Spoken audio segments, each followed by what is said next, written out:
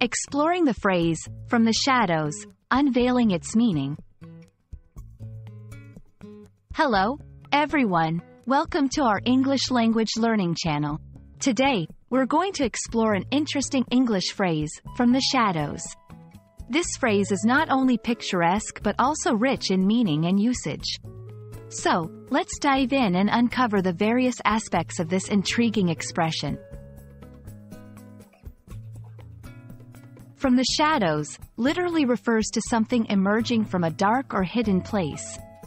Shadows are areas where light is blocked, creating darkness or partial darkness. In this context, the phrase often implies something or someone becoming visible or known after being hidden or unnoticed. It's like discovering something that was always there but not seen. In a figurative sense, from the shadows can have various implications. Often, it suggests something operating in secret or without being noticed, coming into the open.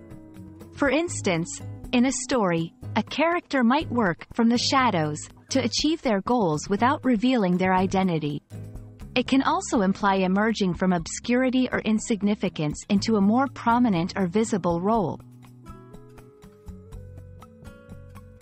Let's look at some examples to see how this phrase is used in different contexts.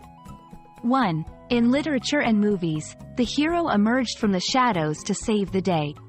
Here, it implies the hero was hidden or unknown before this heroic act. 2. In everyday conversation, after years of working from the shadows, she finally got the recognition she deserved. This suggests the person was working hard but unnoticed until now. 3. In news and journalism, the issue has come out from the shadows, sparking a national debate. This indicates that the issue was previously ignored or unknown to the public. This phrase also holds cultural and idiomatic value in English. It is often used in mystery, suspense, and drama genres to create a sense of intrigue or surprise.